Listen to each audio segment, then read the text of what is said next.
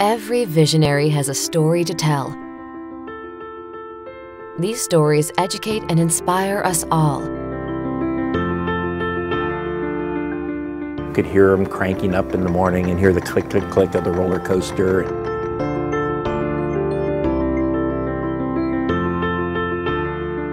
It's really feeling satisfied and feeling gratified with bringing happiness to young children, especially families. Working with people who are having a good time is so much better than any other job. Join us as we learn from these trailblazers.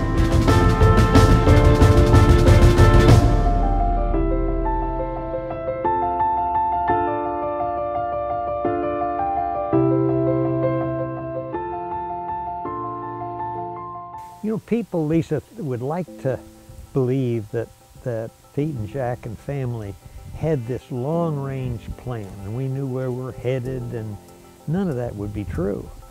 We got into the industry because our dad leased a cave, and we were in the cave business for 10 years, discovered there'd been an old town at the entrance of the cave, and decided it'd be fun to rebuild that old town primarily for folks that couldn't go through the cave. And we opened in '60, and 4 times more people came to Silver Dollar City than ever had come to Marble Cave. So we scratched our head and said we must be in the theme park business. We didn't have a ride at that time. We just had a tilt house and a main street. All of it incidentally built with $18,000, which was all we could borrow from the bank. It was a theme park in a state that did not have a theme park. So we were Missouri's theme park, even though we were very small and without rides. Then we made a commitment to build slowly so that we could provide year-round jobs for our staff. And it worked beautifully. The cave guides were cement block layers, and tilt house guides were framers for buildings, etc., etc. So much of what you see that was built here in the first 15 years was all built by the staff right here. Well, my mother was the typical German mother who you could never quite please. But she drove, because we couldn't quite please, we worked like the dickens to please her. And as I think back on it, it was a leadership style. I don't know that she thought about it all that much. It was a leadership style, but it was a phenomenal contribution. The other thing that Mary did for Marble Cave and then Silver Dollar City was she had a sense of quality, and that I didn't have, Pete didn't have. And the stories are fairly legendary about me getting fired over not doing what Mary wanted me to do. She could not read a blueprint. She could not tell from a picture what she liked. She had to see it built, and then she could tell you whether it was right or not. So we rebuilt several things in Mary's time, but what a great contribution Mary made to what we enjoy today. I'm the introvert and a detail guy, and Pete's I think one of the genius marketers in the United States. So for us to try to do any other than just follow our natural giftedness would have been a horrible mistake. So, because our giftedness was so clearly different that it didn't lead to arguments of who ought to be in charge of this and that and the other thing. It was just so obvious that Pete was the person who ought to be doing the marketing. He ought to be out in front of cameras, and he ought to be meeting and greeting VIPs, etc. And he just did it beautifully. So, yeah, this was a blessing that we did not have similar giftedness. I was invited to go to an American Management Association class for presidents. And one of the things that stuck out was they said that as you grow bigger, your opportunity to make a big mistake grows. When you're small, you can't afford it. But as you grow bigger, you can make a big mistake and lose your business. So I said, huh.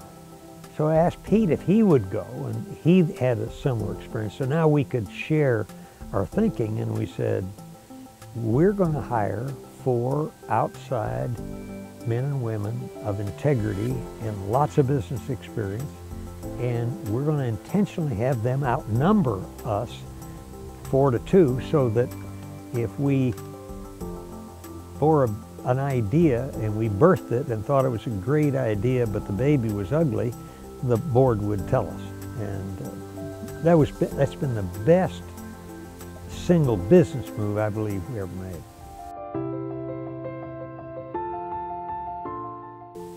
The first board member was a member of the class that taught me at the American Management Association. And so those 4 men really set the tone for the board for a long time. It took us probably 15 years to get smart enough to invite a woman on the board. And we're in a business, as the theme park industry knows, where almost every decision is made by the adult female in the family as to whether we do or don't go to an IAAPA property. And that was a big, big change. And we're very, very grateful for the input that adult females have made on our board. Pete and I both accepted Christ about a month apart in 1960. And we sat right behind me on a log after we accepted Christ. And now what is it that we want to do with this asset that we've been privileged to have? And so we decided that what we wanted to do was have it be a tasteful witness. And by that, I like to relate it to seasoning a meal. Witnessing, if you do just a little too much of it, you spoil the whole experience. And I think one of the things that our guests really appreciate is that our team, not just our leadership team, but everybody, is free to share their faith as long as it's done in good taste. Bad taste would be to corner you and not let you escape. But in the music, just all around the park, the Christian faith is encouraged, but tastefully, not wear your faith on your shirt sleeve, so to speak. Boy, have we had some. I think the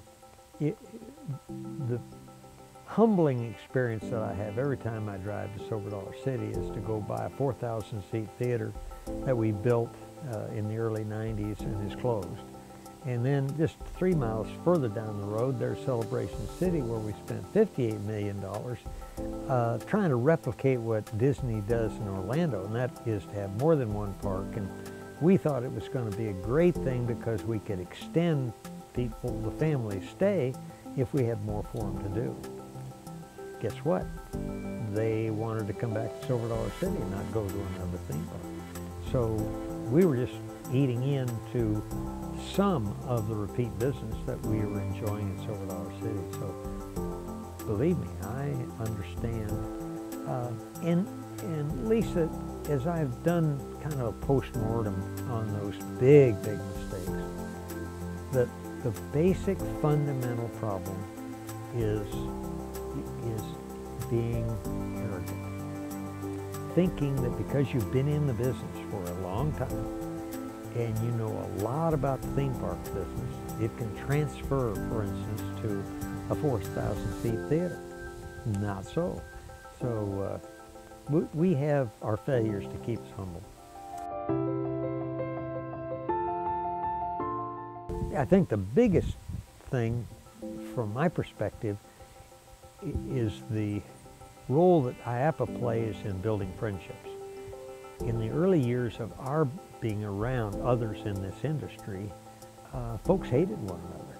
You know, if you bought a Six Flags ticket, that meant that you weren't going to buy one for Silver Dollar City, or vice versa. And so the industry was not a friendly industry. And IAAPA played the role of bringing people together, now to the point where people want the very best for one another. They want every park to be immensely successful, and they will share ideas and they'll volunteer to help. And without IAAPA, I don't think that would have happened. I don't know is the best, most accurate answer. I have tremendous confidence in the creativity that's represented in the industry. You know, if we could back up 50 years and say, where is this industry going? We would guess very little of what we have today in the industry. But these are inventive folks, and we're going to continue to do things bigger and better. One of those things that I think are an example, and again, it sounds like I'm bragging, but here the leadership team decided that we needed to be more than a ride park. And they invented special events. So we start out the year with World Fest and invite countries from all around the world to come. Then Bluegrass, and then in the fall Southern Gospel, and then a fall craft festival, and then a Christmas festival. That's an example to me of how creativity is going to continue. What's the next special event idea that's huge? And lots of parks now have special events, but they didn't have them 50 years ago. We came up with a ride we built ourselves called Rube Dugan's Diving Bell. We have a lake here, and we thought, wouldn't it be fun? We've taken people underground and done all kinds of things with them, put them on stagecoaches and trains. Wouldn't it be fun if we made believe like we were taking people under that lake? So we built a diving bell. It was about 30 feet across, and about every 10 minutes a diving bell would go off down into the lake. And you walked into a building, and you didn't know it, but there were 3 diving bells there that didn't move, but they all sat on a big ball so that we could go left, right, front, back. And the film that showed you what you were seeing was filmed through 3/4 of an inch of water. And so it had bubbles and very, very believable. And Disney, believe it or not, came to little old Silver Dollar City and said, we love your technology. And several of the rides at Disney now are very similar to Rube Dugan's Diving Bell. I don't say that as a bragging story, but when you think of what you'd like to bring back, I'd love to have Rube Dugan's Diving Bell back.